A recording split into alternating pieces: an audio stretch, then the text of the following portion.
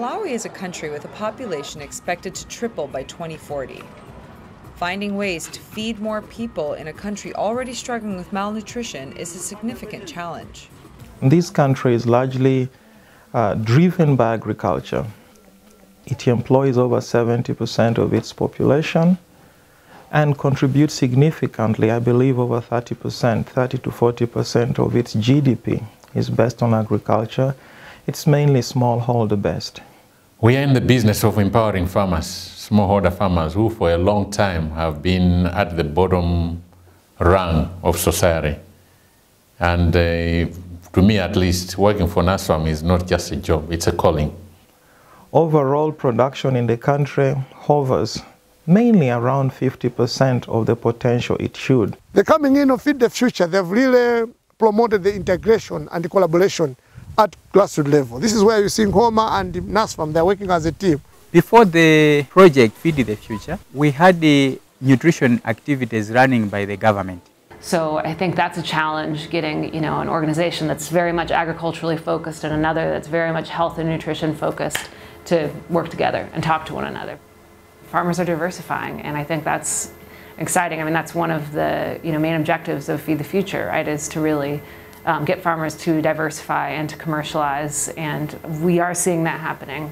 Within our zone of influence, we saw in the 2013 and 14 agricultural season a 34% increase in soy production over the 2011 and 12 season, which we use as our baseline. So 34% is really significant, and a lot of that is coming more from increased production as opposed to increased yields. Improved seed production is part of Malawi's innovative strategy to increase resilience. Drought-tolerant, disease-resistant, and rugged seed, like the CG7 groundnut, can help turn Malawi into a more food-secure country. Averia is a lead farmer through the Feed the Future and NASFAM coalition. She relies on her 2-hectare farm to provide enough income to feed and economically support her family.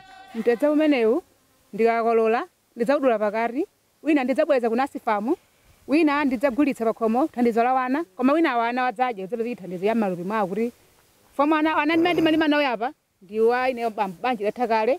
Our lead farmers so far are around 30% women, and they really should be at least 50, if not 60, since the proportion of male to female beneficiary farmers is about 60-40. Ndi makalabu 4. Ndekuri wanthu wamenepo ndi wanthu 40. Ine ndaphunzitsidwa ulidifa mauno nda maphunzathu ya masiku 4 maulendo 4 lero.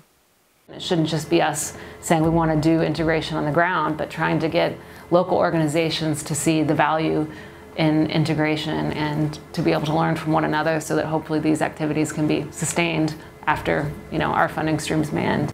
As the growing cycles change, the challenges increase.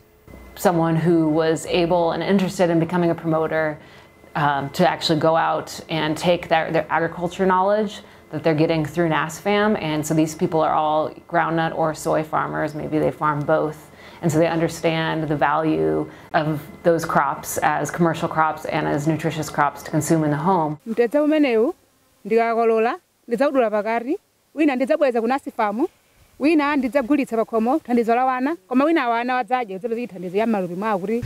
Previously, our smallholder farmers, they used to produce on average about maybe 250, 400 kgs of groundnuts and even soya per hectare. This time around, we've got farmers who have managed to produce, using the double row planting, go beyond 900 kgs per hectare.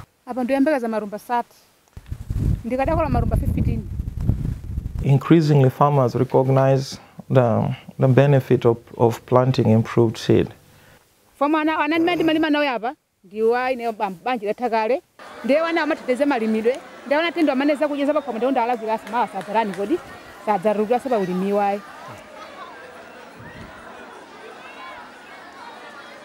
Most of our members, they are able now to reserve some legume foodstuffs after harvest. Nzosiyana kuti mbuya umu munali wanonyenchela chifukwa unena kuti mbewu iyi timayi limwe mwena ka mbewu kangono ngono tikante basi ruzuka kugulitsa kwa mavenda ndiye basi panopa tione kuti saizi iyi wana wadyeko saizi iyi tigulitseko kuonesa kuti wanaso zionesa kwathazi pakhomo.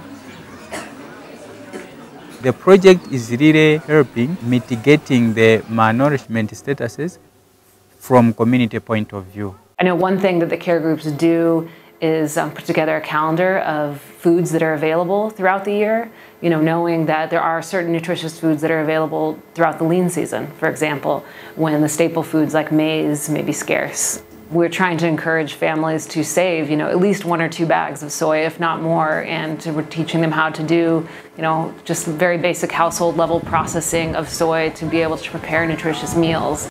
Avava chimene ndachidziwa pambana zonsezi zimene ndikhudza kwambiri ndi mkaka wa soya. Tione kuti soyayo ndimalima ndekha ndipo mkakayo ndimadzipangiranso ndekha. Farmers can really reserve some for food and even buy their own seed, because we cannot continue giving out seed throughout. Ndami imeneyi ndikayigwira kumanjaku ndigula fertilizer ndigula kwa jero pakhomo kuti wana wanga samasowe ndiwo zankhuli pakhomo panga. Okay. Ndikugula kwa zovala wana walipireso sukulu ndimene ndigulitsa chani kodi ntchito imeneyi. So there's sort of confusion to some extent where farmers think everything, even if I'm not a member, I can benefit from some of these services. We still have roughly about 60 to 70 association field officers who have to be out there on a motorbike, which has to be fueled and so on for them to reach out in our extension system. That has been a challenge. That's why we've expanded the farmer to farmer and the lead farmer concept. So it's a behavior change thing that has to be embedded throughout the process. I think it's, you know, a good effort, and I'm glad we're doing it because we should be building the capacity of local organizations to work across sectors. I think that's one of the things that's, you know, just fundamentally important. Much as we are promoting the production part, we've got our colleagues who are going towards the other end in terms of the nutrition part. I'm really excited about seeing whether the Feed the Future's integrated agriculture nutrition approach actually has that impact. We hypothesize that it will. Programs like these are encouraging behavior changes that build pathways for sustainable futures for smallholder farmers. Visit agrilinks.org